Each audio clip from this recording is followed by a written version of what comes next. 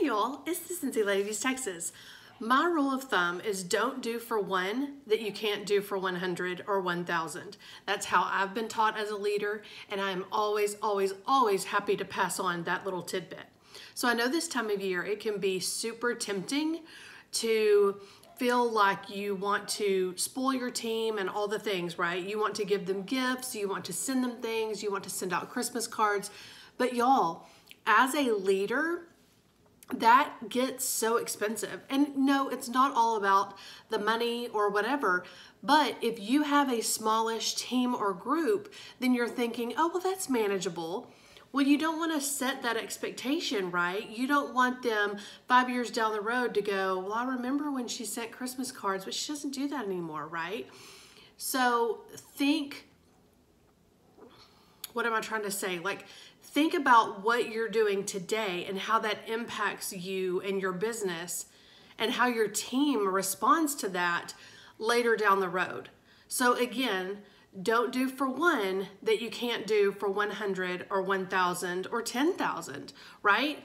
When you have a humongo team and you are still wanting to do something special, can you really send out 1,000 Christmas cards or 10,000 Christmas cards? Chances are no. That's a chunk of change, right?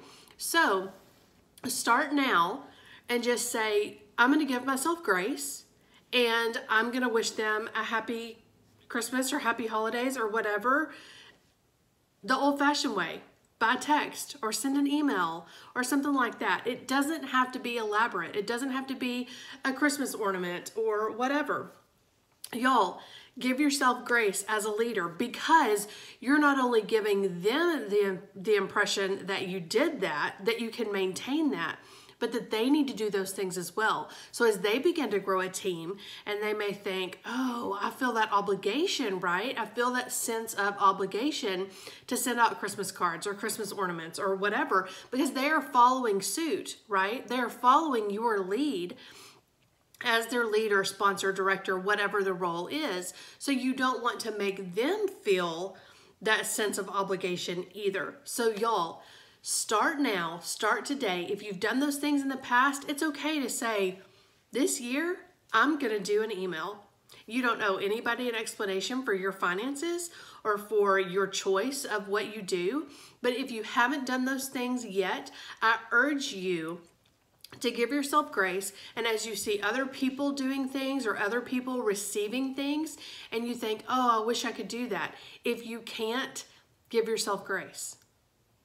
Don't do for one that you can't do for 100 or 1,000. Give yourself grace, y'all.